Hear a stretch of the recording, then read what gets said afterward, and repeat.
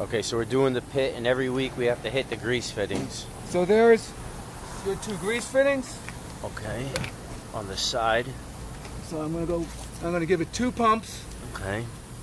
If you haven't done it in a while, give it a couple extra pumps. Okay. But it doesn't matter if you're doing the front or the back. You do all the grease fitting each time. Go okay. ahead, hit stop. Now, it's up to you. Some conveyors are different, so you have to know where the grease fittings are on your conveyor. Okay. Here we got the 2 in the front, the 2 in the back. It's up to the manager to make sure that this is getting done. Okay. Then, as you can see, they already took the plates off. Okay. Did you guys do scraping? Yeah. Are you sure? Because I didn't see you guys scrape. You did? Okay. All right, so they do the scraping. Okay. What they do is they take their tool and they go along. They pull everything down. Over on the metal, or yeah, okay, I just see. Then you're going to sweep everything down, and then they're going to shovel it out. That's what they're doing. What's up for the manager to do is take off these other plates. Everybody on the front and exit end, there's the 2 side plates that are smaller. You have to take them off. And if you look down here, see all that mud? Mm-hmm. Now, this isn't too bad, because I've done it not too long ago. Okay. But if this mud starts building up and the water can't, and then it'll be like a dam, the water will rise, in the winter it freezes, and then we're going to have a major problem. Okay. Then you're going to get a conveyor jam, and it's going to happen on a busy day. It's up to the manager to get his hands down here and get everything out. Okay. I got my glove on, and I'm going now. Do it how you want to do it. Mm-hmm. You want to get something down here. You have a little baby hoe or something like that.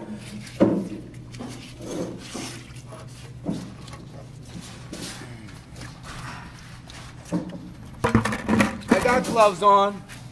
I'm going to be okay. But you can turn it off. A place that a lot of guys forget to take it out is back here.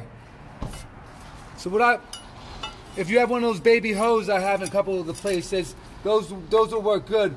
But here I don't, so I'm just going to take my crowbar and I'm going to pull the mud out from back there.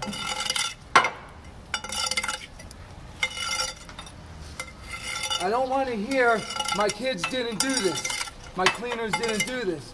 I'm telling you, it's the manager's job.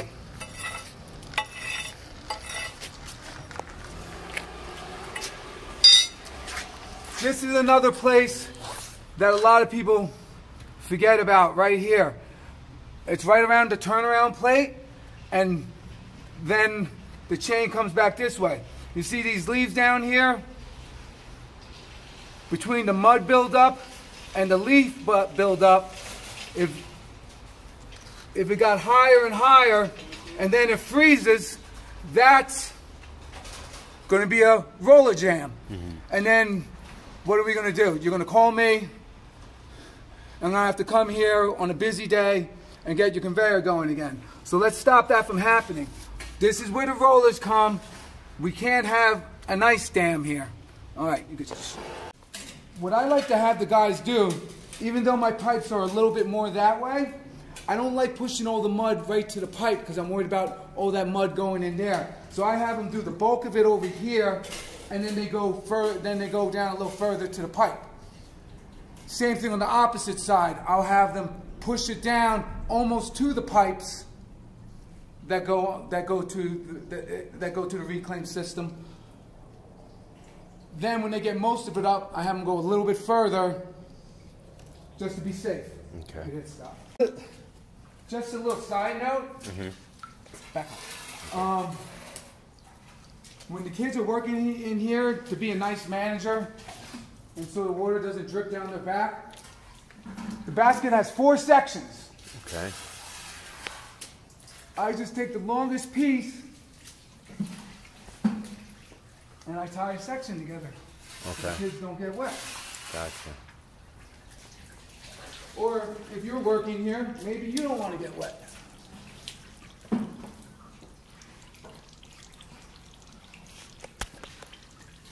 If you don't want to do it, teach it to your guys. If they don't want to do it, let them get wet. Gotcha. Okay, you can stop again. Then you have your pit screen, and behind the pit screen,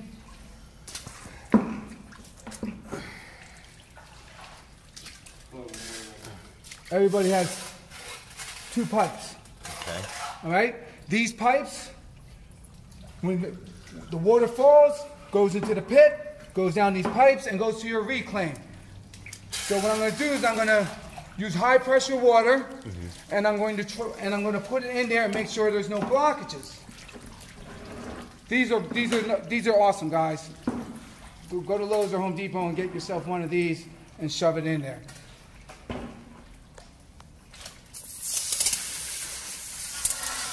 The next thing is you got to put enough hose in there that it makes all the way to your reclaim pits that are underneath the diamond plates. A place like Manalapan, they're only a couple feet because they're in the tunnel.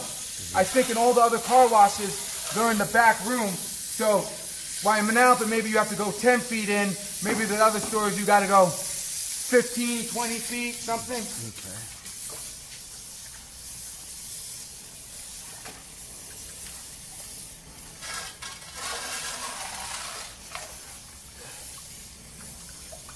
Now, it's a good sign that the water's not backing out.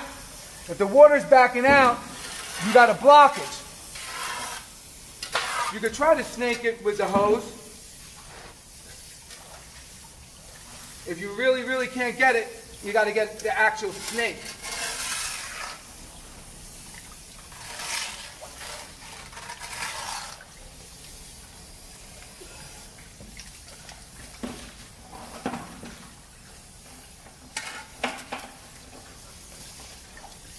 Fighting me a little bit, so there's a little bit of mud there, but every time I pull out, I'm going in a little deeper, and if I didn't do this, sooner or later it would become a problem. Okay. All right, I'm going to do the other one also.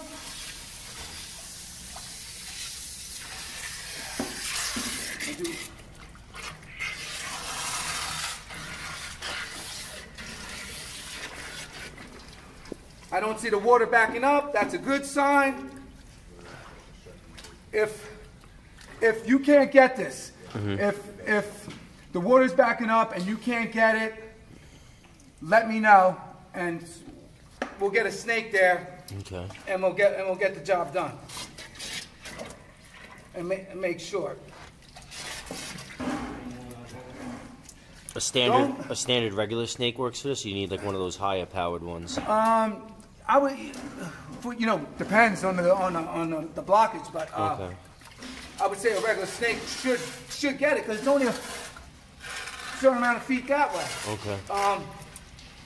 Don't have the kids do this. Okay. They're not going to know if they did it good enough. Okay. This is up to the manager.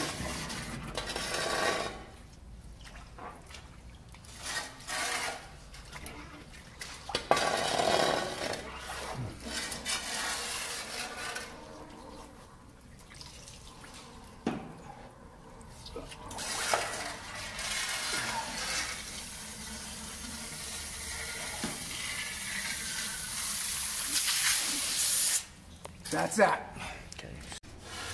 What I like to do is, since I did this side today, I'm going to send a little water out that way, try to clean off this crack behind the track. Again, if you let the mud build up too much, it's going to be like a dam and the water's not going to get through. It's not the worst idea to water down the sprocket. That's not a bad idea. Then, what you do is, on the track on both sides, you get the mud off the track on, go all the way down. Now, here my guys are still doing the pit, so it's going to flood water at them. So I should really wait till they're done to do this. Okay. And then what I'll do is, again, I want the manager to do this, because if you're doing it, you can see if your guys didn't do something, or if they didn't do the pit good enough, or if there's something left behind. I push everything forward with my hose, and I also go back under the track a little bit. So I'm going along, and I'm noticing if my guys missed anything. When we get done with this, they're going to put the plates back on, and we're done. If you're doing your pit good every week, if you haven't been doing your pit right the first time, it might take a little longer. But if you teach your guys the right way to do the pit, if they all have an organized way to go about it, each guy knows what their job is. While one guy's taking off the plates, the other guy's scraping underneath, things like that to keep it flowing.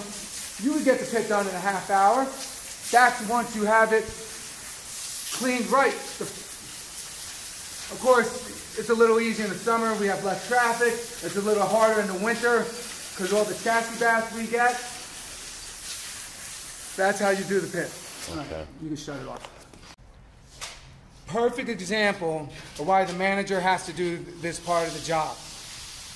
He scraped pretty good, but again, in the winter time with the freezing and stuff like that, if I look back here and I find these leaves,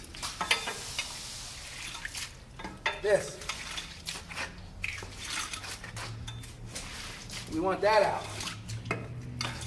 Probably not going to freeze in the middle of the car wash.